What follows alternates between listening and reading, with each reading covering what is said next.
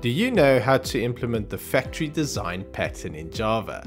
Hi, my name is Sean from Campbelltech, and today I'm going to show you how to implement the factory design pattern in Java. The factory pattern is one of the most used design patterns in Java. It is part of the creational design patterns that forms part of 23 famous design patterns known as the Gang of Four design patterns.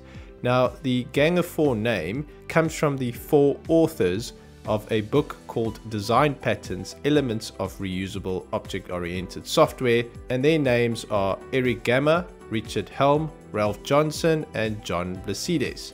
I do recommend this book if you want more insights into all 23 design patterns. But in this video, we'll focus on the factory design pattern only. The purpose of the factory pattern is to allow us to create objects without exposing the creation logic to the client and refer to newly created objects using a common interface. Now, if this doesn't make sense just yet, do not despair, because the code will clarify it for you. But before we jump into the code, let's look at a UML class diagram. Here, you'll see that we have a payment interface with a pay method. And then we have three concrete implementations, including a credit card payment, a PayPal payment, and a Google Pay payment. And then you'll also see that we have a payment factory. Now, this is the most important part of this class diagram that you should note. The payment factory is indeed responsible for creating the objects based on a specific key, which will be a payment method enum in our case, and then based on the value of that enum, the factory will decide what implementation to return to the client code. Now for the part that you've all been waiting for, the actual code. So here we have a simple Java project with a main class. So the first thing that we are going to do is to implement that payment interface that you saw in the UML class diagram. So let's go ahead and create a new interface and call it payment. It's only going to have a single method that returns void, and let's call the method pay. It's going to take in a single parameter of type big decimal, and let's call it amount. Obviously, when you are working with money, big decimal is much better than double, for example, because of its precision. Okay. The next thing that we need to do is to create our three implementations. So let's go ahead and create three classes. The first class that we are going to create, we can call credit card payment. Let's create all three for now. The second one, PayPal payment. And the last class there, we can call Google Pay payment. So let's go ahead and implement the credit card payment class first. Let's implement the payment interface, and then we need to implement the pay method. Now, as you can imagine, a credit card integration logic could be quite complex, but we are going to simply print out a message to indicate that we are in fact using the credit card payment class when the factory returns a new credit card payment instance. So let's say system.out.println, and then I'm going to format the message with the message format class. So say message format.format, and then let's print out a message something like successfully paid, and then use the $sign, and then curly brackets 0 and curly brackets. So that's obviously the first occurrence of the format parameter that we'll pass in, and then say to merchant using a credit card. And remember to also pass in the amount as our parameter there. Okay, so as you can imagine, all three of our implementations will look similar. So let's copy everything up to the implements keyword there. The next concrete implementation that we are going to implement is the PayPal payment. So let's paste it there, and it's our PayPal payment class. So we'll simply change the message to successfully paid $to merchant using PayPal. Okay, and now let's go and implement our third concrete implementation, the Google Pay payment. And again, we can simply paste the code there and change the message to Google Pay. The amount to merchant using Google Pay. Alright, so now that we have all of our concrete implementations, we can go ahead and create an enum class. Let's call it payment method. And here we can add our different payment methods. We can start with credit card as our first option. Our second payment method option is PayPal, and then finally Google Pay. Alright, and then we can go ahead and create our factory class. Call the class payment factory, and then it's only going to have a single method, our factory method as we call it, and it's going to be a static method. So say public static, and it returns the payment interface, call it create, and then it's going to take in a single parameter payment method. That'll be our factory key as it's called, and then we'll use a switch statement to determine which implementation of the payment interface we should instantiate. So as our first case statement there, we can say if the payment method enum is credit card, we'll return a new instance of credit card payment.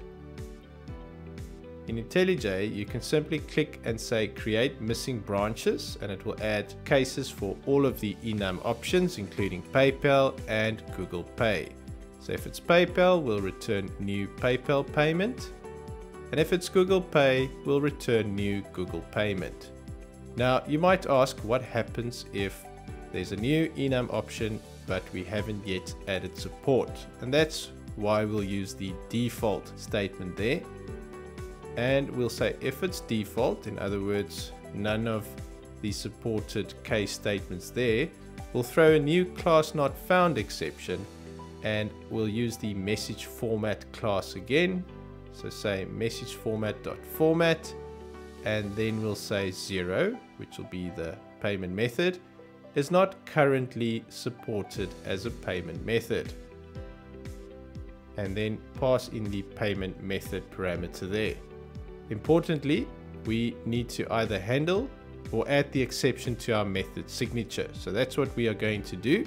Right, so now we have a payment factory with a factory method that is called create, that takes in a payment method as the parameter or factory method key there. If it is credit card, it will return a new instance of credit card payment. For PayPal, new instance of PayPal payment. If it's Google Pay, new instance of Google Pay payment. And if we haven't catered for it in our switch statement here, we'll throw a new class not found exception. We'll say that that given payment method is not currently supported. Okay, so now let's write our client code in our main method here in the main class. So we'll say payment, our payment interface. Let's call it payment equals payment factory, and then invoke the create method, our factory method. And this is obviously a static method, so we don't need to create a new instance of payment factory, because it in fact is returning an instance of our desired concrete payment class, and that is why a static method is in fact recommended here. And then we need to pass in the payment method, so let's pass in the credit card here. Alright, we need to handle the exception, the class not found exception, as you can recall, and we'll handle it in a try catch. And then the next thing we need to do is to actually invoke the pay method on the payment interface, and it requires the amount that we want to pay. So let's say new big decimal, and we'll pass in $1,000 there. Alright, so let's debug through our code. So there it hits the create method. You'll see the payment method is credit card, hits the credit card case and returns a new instance of credit card payment. Then we invoke the pay method on the payment interface, and there you'll see it actually hits the pay method in the credit card payment class. And then there in the console, you'll see that we print out the message successfully paid $1,000 to merchant using a credit card. Now let's change the payment method to PayPal. Now maybe pause here for a second. You might say, hang on, you said the client code will not change. Now remember, this is just some sample client code, but normally the client code would, for example, be a REST controller, and then the payment method will be passed to the RESTful API, or it will be passed via a user interface or the terminal by a user. So that's why we can say that the client code won't change, and that a factory method actually provides this awesome abstraction that you can simply add new payment methods without having to change the client logic. Alright, so let's change it to PayPal as the payment method. Again, let's debug.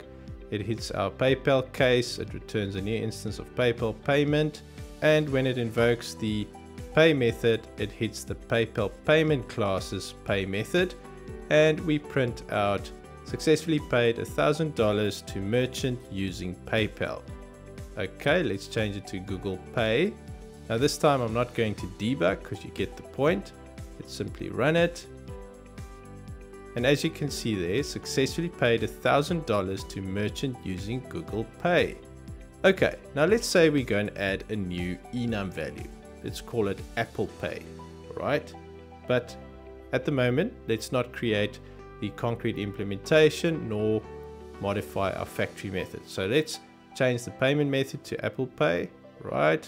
Let's debug quickly, and then you'll see that it doesn't find a case for Apple Pay, and then it throws the class not found exception, and then it hits our catch. We print the stack trace, and there it says Apple Pay is not currently supported as a payment method, right? But let's go and add support to show you how simple it is to add a new payment method without having to change the client code. So let's create a new class, call it Apple Pay Payment. We can go ahead and copy the code from the credit card payment because it's going to look similar, as you know by now. And let's paste it there. Then we can simply change successfully paid to merchant using Apple Pay. Alright, so let's debug our code this time. And I think you already know this is not going to work. And the reason why is because we haven't added a case for Apple Pay to our payment factory. So it again hits our exception.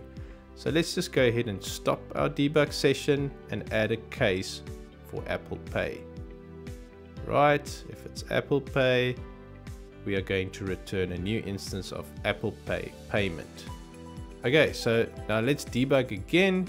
This time it hits our Apple Pay case, it returns an instance of Apple Pay payment, and when we invoke the pay method, it hits the pay method in the Apple Pay payment class, and it prints out the message successfully paid $1,000 to merchant using Apple Pay. So as you can see, it's extremely simple to implement the factory design pattern in Java. Let's quickly look at the UML class diagram again. I'm sure this time, if it hasn't made sense up front, it'll make complete sense now. The payment factory returns the given concrete implementation of the payment interface based on the payment method enum value that is passed to the factory. If you enjoyed this video, please click on the like button and subscribe to our channel. Till next time.